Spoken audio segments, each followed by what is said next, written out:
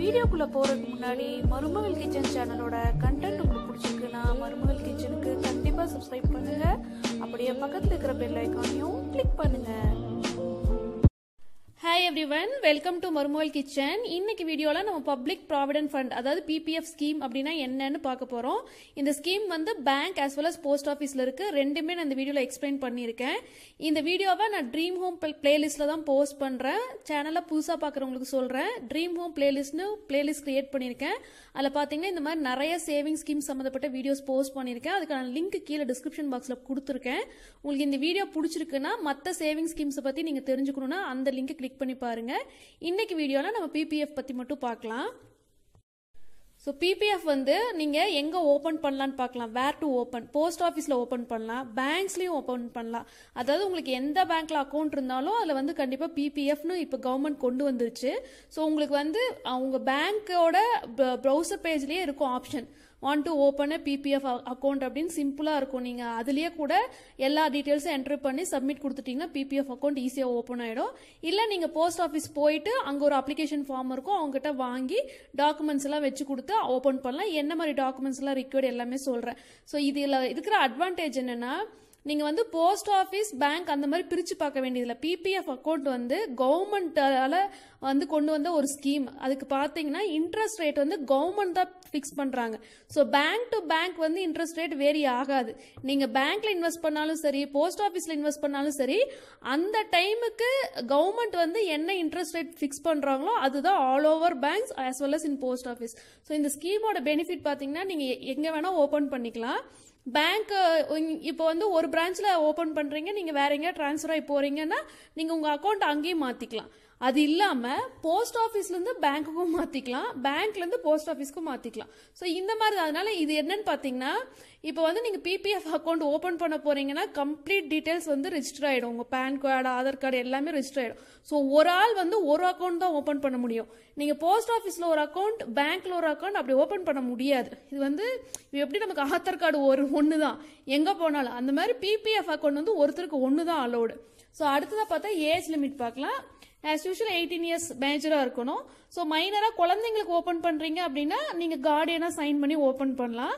அதுலயும் இப்போ உங்களுக்கு ஒரு அக்கௌண்ட், உங்க குழந்தைக்கு ஒரு அக்கௌண்ட் வச்சிருந்தாலும் கவர்மெண்ட் வந்து எப்படி கன்சிடர் பண்ணுவாங்கன்னா இந்த ரெண்டு அக்கௌண்ட்டும் சேர்த்தே மேக்ஸிமம் 1.5 lakhs தான் வந்து இந்த ஸ்கீம்ல அலோடு. 1.5 lakhs தான் வந்து வருஷத்துக்கு இன்வெஸ்ட் பண்ண முடியும் ஒரு அக்கௌண்ட்னாலும். 2 அக்கௌண்ட் 3 அக்கௌண்ட் அப்படி வச்சிருந்தாலும் 3 அக்கௌண்ட்டுக்கும் சேர்த்து 1.5 lakhs தான் அலோடு. ஸோ நீங்க வந்து குழந்தைக்கு ஒரு அக்கௌண்ட் அதுல 1.5 lakhs, உங்க அக்கௌண்ட்ல 1.5 lakhs அப்படி இன்வெஸ்ட் பண்ண முடியாது. இந்த விஷயத்துல வந்து ரொம்ப ஸ்ட்ரிக்ட். NRIக்கு வந்து இது இல்ல, இது வந்து only for Indian people government introduce பண்ணிருக்கு. ஏன்னா இதோட இன்ட்ரெஸ்ட் ரேட் எல்லாம் அப்படி. ஸோ ஒன்லி ஃபார் இந்தியன்ஸ் இந்த ஸ்கீம். டென்யூர் அதாவது இது எத்தனை வருஷத்துக்குன்னு பாத்தீங்கன்னா 15 வருஷம். 15 வருஷத்துக்கு அப்புறமா நீங்க வந்து மெச்சூரிட்டி அமௌண்ட்டை வித்ட்ரா பண்ணிக்கலாம் கம்ப்ளீட்டா. இல்ல நீங்க வந்து அதை எக்ஸ்டெண்ட் பண்றீங்கன்னா எவ்ரி 5 years எக்ஸ்டெண்ட் பண்ண முடியும். 15th இயர்ல இருந்து 20th இயர்க்கு எக்ஸ்டெண்ட் பண்ண முடியும். மறுபடியும் எக்ஸ்டெண்ட் பண்ணணும்னா மறுபடியும் 5 வருஷம், அதாவது 5 year பிளாக்னு சொல்லுவாங்க. இது எப்படின்னா 15 வருஷத்துக்கு அப்புறமா மெச்சூரிட்டி அமௌண்ட் வந்த உடனே நம்ம பிக்ஸட் டெபாசிட் மாதிரி நினைச்சிட்டு PPF அக்கௌண்ட்லயே வந்து நம்ம மெச்சூரிட்டி அமௌண்ட்டை அப்படியே விட்டுறது. அதுக்கப்புறமா நம்ம வருஷம்லாம் பணம் கட்ட தேவையில்லை. சோ PPF அக்கௌண்ட்லயே வந்து FD மாதிரி நினைச்சு அந்த முதிர்வு தொகை மெச்சூரிட்டி அமௌண்ட்டை விட்டுட்டா என்ன ஆகும்னா அதுக்கும் காம்பவுண்ட் இன்ட்ரெஸ்ட் ரேட்ல வட்டி கொடுக்குறாங்க. சோ அதனால 15 வருஷத்துக்கு அப்புறமும் யாரும் வித்ட்ரா பண்றதுல மறுபடியும் கன்டினியூ பண்றாங்க. நல்ல ஒரு மெச்சூரிட்டி அமௌண்ட் கிடைக்குது. நான் கால்குலேஷனோட எக்ஸ்பிளைன் பண்ணிருக்கேன். சோ மினிமம் பாத்தீங்கன்னா 500 ரூபாய் வருஷத்துக்கு, மேக்சிமம் பாத்தீங்கன்னா 1.5 லட்சம் ரூபாய் தான் போட முடியும். இதை நீங்க எப்படி வேணா கட்டிக்கலாம். மாசம் கட்டலாம், 3 மாசத்துக்கு ஒரு தடவை கட்டலாம், இல்ல 6 மாசம், ஐ மீன் வருஷத்துல 2 தடவை, இல்ல வருஷத்துல ஒரே தடவை, எப்படி கட்டினாலும் இன்ஸ்டால்மெண்ட் வந்து மேக்சிமம் 12 இன்ஸ்டால்மெண்ட் தான். சோ மாசத்துக்கு 2 தடவை அப்படி கட்ட முடியாது. வருஷத்துக்கே பாத்தீங்கன்னா 12 இன்ஸ்டால்மெண்ட் தான் மொத்தம். இல்ல ஒரே இன்ஸ்டால்மெண்ட், இல்ல 2 இன்ஸ்டால்மெண்ட் எப்படி வேணா கட்டிக்கலாம். குறிப்பிட்ட அமௌண்ட் மாசம் ஒரே அமௌண்ட் அப்படியெல்லாம் இல்ல. மொத்தமா அந்த வருஷத்துக்கு 1.5 லட்சம் ரூபாய் தான் மேக்சிமம். மினிமம் 500 ரூபாய், நடுவுல எவ்வளவு அமௌண்ட் வேணா கட்டிக்கலாம். சோ அதுதான் இதெல்லாம் அட்வான்டேஜ். உங்களுக்கு வந்து அந்த மாசம் ஜாஸ்தியா காசு இருக்கு கட்ட விரும்புறீங்கன்னா கட்டலாம், அடுத்த மாசம் கம்மியா இருக்கு அப்படின்னா கம்மியா கட்டலாம். சோ டோட்டலா அவங்க கன்சிடர் பண்றது அந்த வருஷத்தோட முடிவுல 1.5 லட்சம் ரூபாய்க்கு மேல போகக்கூடாது. அப்படி கொடுத்தீங்கன்னா வாங்க மாட்டாங்க. சோ 1.5 lakhsோட அந்த அக்கௌண்ட் வந்து முடிச்சுப்பாங்க. எந்த டேட்ல நீங்க ஸ்டார்ட் பண்றீங்களோ அதே டேட்ல அடுத்த வருஷம் பாத்தீங்கன்னா 1.5 லட்சம் ரூபாய் தான் நீங்க மேக்ஸிமம் கட்டியிருக்க முடியும். மறுபடியும் நெக்ஸ்ட் இயர் ஸ்டார்ட் ஆகும். ஸோ இந்த அக்கௌண்ட்டை வந்து நீங்கள் 15 இயர்ஸ் கன்டினியூ பண்ணுறதா தான் நினச்சி ஸ்டார்ட் பண்ணுறீங்க. நடுவில் வந்து நீங்கள் ஸ்டாப் பண்ண முடியாது. நீங்கள் மினிமம் 7 இயர்ஸாவது பே பண்ணி தான் ஆகணும். 7 இயர்ஸ் கண்டிப்பாக பே பண்ணணும். நீங்கள் பே பண்ணாமல் விட்டீங்கன்னா நீங்கள் கட்டின தொகை கூட உங்களுக்கு கொடுக்க மாட்டாங்க. 7 இயர்ஸ் பே பண்ணீங்கன்னா அந்த 7 வருஷத்துக்கான வட்டியை மட்டும் உங்களுக்கு கொடுப்பாங்க. ஸோ அப்படி இருக்கிற பட்சத்தில் நீங்கள் கட்டிட்டே வரும்போது 3 வருஷத்தில் உங்களுக்கு ஏதாவது எமர்ஜென்சினா அந்த அமௌண்ட்டை நீங்கள் வித்ட்ரா பண்ண முடியாது. நீங்கள் லோனாக வந்து கேட்கலாம். எனக்கு வந்து இந்த பிபிஎஃப் அக்கௌண்ட் வச்சு இவ்வளோ அமௌண்ட் லோனு கொடுங்கன்னு சொல்லி அப்ளை பண்ணலாம். ஸோ அந்த ஃபெசிலிட்டி எல்லாம் இருக்கு. இது ஒரு விஷயம், ஜாயிண்ட் அக்கௌண்ட் ஓப்பன் பண்ண முடியாது. ஹஸ்பண்ட் அண்ட் ஒய்ஃப் சேர்ந்து ஒரு அக்கௌண்ட் அப்படி ஓப்பன் பண்ண முடியாது. இது வந்து ஒரு இன்சூரன்ஸ் ஸ்கீம் மாதிரி தான் வந்து கவர்மெண்ட் பாக்குது. ஒருத்தரோட சேஃப்டிக்காக உருவாக்குன ஒரு ஸ்கீம். ஸோ ஜாயிண்ட் அக்கௌண்ட் கிடையாது. என்ஆர்ஐக்கு இந்த அக்கௌண்ட் பாசிபிள் கிடையாது. ஸோ 7th இயர்ல பாத்தீங்கன்னா உங்களுக்கு விருப்பம் இருந்துச்சுன்னா 50% மெச்சூரிட்டி அமௌண்ட் வித்ட்ரா பண்ணிக்கலாம். அதாவது 7 வருஷத்துக்கு நீங்க என்ன இன்வெஸ்ட் பண்ணிருக்கீங்களோ அதுக்கான இன்ட்ரெஸ்ட் ரேட்டோட 50% மட்டும் வித்ட்ரா பண்ணிக்கலாம். 7 வருஷத்துல எவ்வளவு இருக்குதோ அப்படி சொல்றேன் நானு. அப்புறம் மிச்ச அமௌண்ட்டை வந்து மறுபடியும் 15 வருஷத்துக்கு அப்புறம் வித்ட்ரா பண்ணலாம். ஸோ ஒரே ஒரு தடவை பாதியில 50% வித்ட்ரா பண்றதுக்கு அலோவ் பண்றாங்க. இன்னொரு பெரிய அட்வான்டேஜ் டாக்ஸ் எக்ஸம்ஷன் இருக்கு. EEE சொல்றாங்க. என்னன்னா நீங்க கொடுக்கற பிரின்சிபல் அமௌண்ட், நீங்க டெபாசிட் பண்ற அமௌண்ட்டுக்கு டாக்ஸ் எக்ஸம்ஷன் இருக்கு 80Cல. ஸோ டாக்ஸ் பெனிஃபிட் இருக்கு. அவங்க கவர்மெண்ட் கொடுக்குற இன்ட்ரெஸ்ட்டுக்கும் டாக்ஸ் பெனிஃபிட் இருக்கு. அது இல்லாம கடைசியா 15 வருஷம் கழிச்சு உங்க கைக்கு வர மெச்சூரிட்டி அமௌண்ட்டுக்கும் நீங்க டாக்ஸ் கட்ட வேண்டியது இல்லை. ஸோ அதுதான், அதனாலதான் இந்த பிபிஎஃப் ஸ்கீம் வந்து இவ்வளோ எல்லாருமே இப்போ பிபிஎஃப்ல இன்வெஸ்ட் பண்ண ஆரம்பிச்சிட்டாங்க.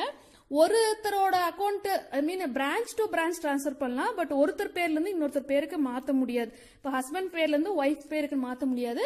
பட் அவங்கள நாமினியா நீங்க வந்து அப்ளிகேஷன் ஃபில் பண்ணும் போதே நாமினி எல்லாம் கேட்பாங்க. ஏன்னா அது ஒரு பெரிய லாங் டேர்ம் இன்வெஸ்ட்மெண்ட் அப்படின்றனால நாமினியா நீங்க யாரை வேணா போட்டுக்கலாம். பட் அக்கௌண்ட்டை வந்து ஒருத்தர் பேர்ல இருந்து இன்னொரு பேருக்கு டிரான்ஸ்பர் பண்ண முடியாது. டாக்குமெண்ட்ஸ் என்ன வேணும்னா கண்டிப்பா பேன் கார்டு வேணும். பேன் கார்டு இருந்தால் தான் இந்த பிபிஎஃப் ஸ்கீம்லயே நீங்க அப்ளை பண்ண முடியும். அப்புறம் வந்து ஆதார் கார்டு இப்போ அதுவும் மஸ்ட் பண்ணிட்டாங்க. ஸோ பாஸ்போர்ட், ஆதார் கார்டு இல்லைன்னா பாஸ்போர்ட், போட்டோகிராஃப்ஸ் கேட்பாங்க. அப்ளிகேஷன் ஃபார்ம் வந்து உங்களுக்கு ஆன்லைன்லயே இப்போ அவைலபிளா இருக்கு. நீங்க பிரிண்ட் அவுட் எடுத்துட்டு அதை வந்து ஃபுல்லா ஃபில் பண்ணிட்டு நீங்க அப்ரோச் பண்ணலாம் போஸ்ட் ஆஃபீஸை. அங்க போய் தான் அப்ளிகேஷன் ஃபார்ம் வாங்கணும் அப்படிலாம் அவசியம் இல்லை. ஆன்லைன்லயே பிபிஎஃப் அக்கௌண்ட்டுக்கு வந்து அப்ளிகேஷன் ஃபார்ம்னு டைப் பண்ணீங்கன்னா உங்களுக்கு கிடைக்கும். ஸோ உங்க குழந்தைங்களுக்கு வந்து இந்த பிபிஎஃப் அக்கௌண்ட் ஸ்டார்ட் பண்ணணும்னா அவங்களோட பர்த் சர்டிபிகேட் இல்ல ஸ்கூல் சர்டிபிகேட் ஏதாவது கொடுக்கணும். ஸோ டாக்குமெண்ட்ஸ் எல்லாம் சிம்பிள் தான். இவ்வளோ நேரம் அட்வான்டேஜ் எல்லாம் பார்த்தோம். டிஸ்அட்வான்டேஜ் வந்து காம்பவுண்ட் இன்ட்ரெஸ்ட் கொடுக்குறாங்க. பட் அந்த இன்ட்ரெஸ்ட் ரேட்டை வந்து கவர்மெண்ட் மாத்திட்டே இருக்கு. வருஷத்துக்கு மாத்துறது அப்படி கூட கிடையாது. பிளக்சுவேஷன் இருக்கும் போதெல்லாம் இந்த இன்ட்ரெஸ்ட் ரேட்டை சேஞ்ச் பண்றாங்க. ஸோ அதுதான் ஒரு பெரிய டிஸ்அட்வான்டேஜ். இப்போ வந்து நம்ம நல்ல இன்ட்ரெஸ்ட் ரேட் இருக்கு அப்படின்னு போயிட்டு பிபிஎஃப் அக்கௌண்ட்ல இன்வெஸ்ட் பண்ணனா உடனே வந்துட்டு அடுத்த மாசமே அந்த இன்ட்ரெஸ்ட் ரேட் கம்மியாகிறதுக்கான சான்சஸும் இருக்கு. இது வந்து இந்த ஷேர் மார்க்கெட் மாதிரி தான். ஆக்சுவலா கவர்மெண்ட் முடிவு பண்ற இன்ட்ரெஸ்ட் ரேட் தான். ஸோ இப்போ செப்டம்பர் 2019 பாத்தீங்கன்னா 7.9% இருக்கு. காம்பவுண்ட் இன்ட்ரெஸ்ட், கூட்டு வட்டி தமிழ்ல அப்படின்னா என்னன்னு கேட்டீங்கன்னா, இப்ப நம்ம ஒரு அமௌண்ட் முதலீடு செய்யறோம். பிரின்சிபல் அமௌண்ட்னா நாம கொடுக்குற அமௌண்ட், அதுக்கு வந்து வட்டி கொடுப்பாங்க. அது எல்லா ஸ்கீம்லயும் இருக்கிற ஒரு நார்மலான விஷயம். கூட்டு வட்டி அப்படி என்னன்னா இந்த இன்ட்ரெஸ்ட் ரேட்டுக்கு ஒரு இன்ட்ரெஸ்ட் கொடுப்பாங்க, இந்த வட்டி தொகைக்கு ஒரு வட்டி. ஸோ டோட்டலா உங்க அக்கௌண்ட்ல வந்து பிரின்சிபல் மாசம் வட்டி கொடுக்குறாங்க. பிரின்சிபல் அமௌண்ட் நீங்க எவ்வளவு கொடுத்துருக்கீங்களோ அதுக்கு ஒரு வட்டி போடுவாங்க. அடுத்த மாசம் பாத்தீங்கன்னா இது ரெண்டையும் சேர்த்து அக்கௌண்ட் எடுத்துக்கிட்டு அதுக்கு டோட்டலா ஒரு இன்ட்ரெஸ்ட் கொடுப்பாங்க. இது பேர் தான் கூட்டு வட்டின்றது. அதனாலதான் வந்துட்டு மெச்சூரிட்டி அமௌண்ட் வந்து ரொம்ப ஜாஸ்தியா கிடைக்கும். கால்குலேஷன் பாத்தீங்கன்னா நம்பவே முடியாத ஒரு மெச்சூரிட்டி அமௌண்ட் நான் காட்டியிருக்கேன். ஸோ இன்ட்ரெஸ்ட் அமௌண்ட் வந்து எப்படி கால்குலேட் பண்றாங்கன்னா எவ்ரி 5th டேட் ஆஃப் அந்த மாசத்துல உங்க அக்கௌண்ட்ல எவ்வளவு அமௌண்ட் இருக்கோ, அதாவது பிரின்சிபல் பிளஸ் இன்ட்ரெஸ்ட் ரெண்டையும் சேர்த்து டோட்டல் பண்ணி அதுக்கான இன்ட்ரெஸ்ட் அமௌண்ட்டை ஒவ்வொரு மாசமும் போடுறாங்க. ஸோ 15 இயர்ஸ்ல மெச்சூரிட்டி அமௌண்ட் கிடைக்குது. அதை வந்து நீங்க 5 இயர்ஸ்க்கு எக்ஸ்டெண்ட் பண்ண விரும்புனீங்கன்னா அதுக்கும் காம்பவுண்ட் இன்ட்ரெஸ்ட். ஸோ இங்க வந்து இப்போ 8% இருக்கு, அந்த டைம்ல 8% இருக்குன்னா 8%க்கு வந்து காம்பவுண்ட் இன்ட்ரெஸ்ட் கிடைக்கும். அப்போ வந்து நீங்க எக்ஸ்டெண்ட் பண்ண விரும்புறீங்கன்னா அங்க போஸ்ட் ஆஃபீஸ்ல இல்ல பேங்க்லயே ஒரு ரெக்வெஸ்ட் ஃபார்ம் கொடுப்பாங்க. எனக்கு வந்து இந்த மெச்சூரிட்டி அமௌண்ட் இப்போ நான் எடுக்கல, இதை வந்து நீங்க நான் மறுபடியும் பிபிஎஃப்லயே தான் இன்வெஸ்ட் பண்றேன் அப்படின்னு சொல்லிட்டு ரிக்வெஸ்ட் கொடுத்தீங்கன்னா அவங்க அக்செப்ட் பண்றதுக்கு கொஞ்சம் டைம் ஆகும். அந்த அக்செப்டன்ஸ்க்கு அப்புறம் பாத்தீங்கன்னா 5 இயர்ஸ்க்கு அப்புறம் உங்களுக்கு வந்து பெரிய மெச்சூரிட்டி அமௌண்ட் கூட கிடைக்கும். நடுவில் வந்து இந்த 5 இயர்ஸ்க்கெல்லாம் நீங்க மறுபடியும் பிரீமியம் எல்லாம் கட்ட தேவையில்லை. ஸோ 15 வருஷத்துக்கு அப்புறம் அந்த பெரிய மெச்சூரிட்டி அமௌண்ட்டை வந்து எஃப்டியில் போடுற மாதிரி நினைச்சிட்டு பிபிஎஃப்லேயே இன்வெஸ்ட் பண்ணிடுது. 5 வருஷத்துக்கு அப்புறம் பார்த்தீங்கன்னா காம்பவுண்ட் இன்ட்ரெஸ்டோட உங்களுக்கு மெச்சூரிட்டி அமௌண்ட் கிடைக்கும். ஸோ ஒரு சின்ன பிபிஎஃப் கால்குலேஷன் பார்க்கலாம். இது ஒரு நல்ல ஸ்கீம் அப்படின்றனால நான் வந்து 1.5 லட்ச ரூபாயே வச்சு கால்குலேட் பண்றேன். அதாவது நமக்கு வந்து வருஷத்துக்குமே மேக்ஸிமமே 1.5 லட்சம் தான் இன்வெஸ்ட் பண்ண முடியும் அப்படின்னு சொல்லியிருக்காங்க. ஸோ 1.5 லட்ச ரூபா நம்ம இன்வெஸ்ட் பண்றதாவே நினைச்சுக்கலாம். அப்படி பாத்தீங்கன்னா 12ஆல டிவைட் பண்ணீங்கன்னா மாசம் 12,500 ரூபாய் நீங்க இன்வெஸ்ட் பண்றீங்க அப்படின்னா நீங்க வந்து அது 15 வருஷத்துக்கு பாத்தீங்கன்னா 22,50,000 ரூபாய் இன்வெஸ்ட் பண்ணிருப்பீங்க. அதுக்கு இன்ட்ரெஸ்ட் ரேட் வந்து நான் 8% வச்சிருக்கேன், round ஆஃபா. Compound interest, சிஐனா compound interest. So அதுக்கான வட்டி அமௌண்ட் உங்களுக்கு கவர்மெண்ட் கொடுக்கறது பாத்தீங்கன்னா 19 லட்சம். நீங்க இன்வெஸ்ட் பண்றதே 22 லட்சம். கவர்மெண்ட் வந்து வட்டி மட்டும் 19,99,000 ரூபாய், கிட்டத்தட்ட 20 லட்சம். அதாவது காசு வந்து அப்படியே டபுளா ஆகுது. ஸோ அதுதான் வந்து இது வந்து 15 வருஷத்துக்கு இன்வெஸ்ட்மெண்ட் எடுத்துக்கணும். காம்பவுண்ட் இன்ட்ரெஸ்ட் ரேட் அப்படின்னா அதோட அட்வான்டேஜ் உங்களுக்கு கண் முன்னாடி தெரியுது. 22 லட்சம் நீங்க கொடுக்குறீங்க, கவர்மெண்ட் வந்து கிட்டத்தட்ட 20 லட்ச ரூபா உங்களுக்கு வந்து வட்டி மட்டும் கொடுக்குது. அப்போ டோட்டலா மெச்சூரிட்டி அமௌண்ட் பாத்தீங்கன்னா 42,49,000, கிட்டத்தட்ட 43 லட்ச ரூபா கிடைக்குது உங்களுக்கு 15 வருஷத்துக்கு அப்புறமா. 22 லட்ச ரூபா நீங்க இன்வெஸ்ட் பண்ணீங்கன்னா 43 லட்ச ரூபாயா உங்க கைக்கு திரும்பி வருது. இதை நீங்க வந்து அப்ப எடுக்காம திருப்பியும் ஒரு பிக்ஸட் டெபாசிட்டா நினைச்சிட்டு மறுபடியும் அங்கேயே கொடுத்துறீங்க. எனக்கு வேண்டாம், பிபிஎஃப் அக்கௌண்ட்லயே நான் மறுபடியும் 5 வருஷத்துக்கு எக்ஸ்டெண்ட் பண்றேன்னு சொல்லிட்டீங்கன்னா நடுவில் அந்த 5 வருஷத்துக்கு நீங்க நடுவில் எதுவுமே இன்ஸ்டால்மெண்ட் கட்ட வேண்டாம். ஸோ அப்ப கம்மியாதுன்னு வச்சுக்கோங்களேன், இங்க 8%, அங்க வந்து 7% ஆயிட்டா கூட 42 லட்ச ரூபா உங்களுக்கு 59,59,000 ரூபாயா கிடைக்கும். ஸோ கிட்டத்தட்ட 12 லட்ச ரூபா கிடைக்குது உங்களுக்கு வட்டி மட்டுமே அந்த 5 வருஷத்துல. பப்ளிக் ப்ராவிடென்ட் ஃபண்டுன்றது ஒரு ரொம்ப நல்ல ஸ்கீம். இதே மாதிரிதான் காம்பவுண்ட் இன்ட்ரெஸ்ட் வந்து அந்த சுகன்யா சம்ருத்தி யோஜனா, அதாவது செல்வ மகள் சேமிப்பு திட்டம், பொன்மகன் சேமிப்பு திட்டம் எல்லாத்துக்குமே வந்து காம்பவுண்ட் இன்ட்ரெஸ்ட் தான். போஸ்ட் ஆபீஸ்ல 3 ஸ்கீம்ஸ்க்கு தான் இந்த மாதிரி காம்பவுண்ட் இன்ட்ரெஸ்ட் கொடுக்குறாங்க. ஒன்னு வந்து செல்வ மகள் சேமிப்பு திட்டம், இன்னொன்னு வந்து பொன்மகன் சேமிப்பு திட்டம், இது வந்து பிபிஎஃப். சோ ஏற்கனவே நான் 2 வீடியோ போஸ்ட் பண்ணிட்டேன், பொன்மகன் அண்ட் செல்வ மகள். எல்லா லிங்க்கும் கீழே டிஸ்கிரிப்ஷன் பாக்ஸ்ல கொடுக்குறேன். உங்களுக்கு வந்து இந்த மற்ற வீடியோஸை பார்க்க விருப்பம் அப்படின்னா ட்ரீம் ஹவுஸ் பிளேலிஸ்ட்கான லிங்க்கும் கீழே கொடுக்குறேன். அதை கிளிக் பண்ணி பாத்தீங்கன்னா நான் நிறைய சேவிங் ஸ்கீம்ஸ் வீடியோ போஸ்ட் பண்ணிருக்கேன். இன்ட்ரெஸ்ட் இருந்தா கண்டிப்பா பாருங்க.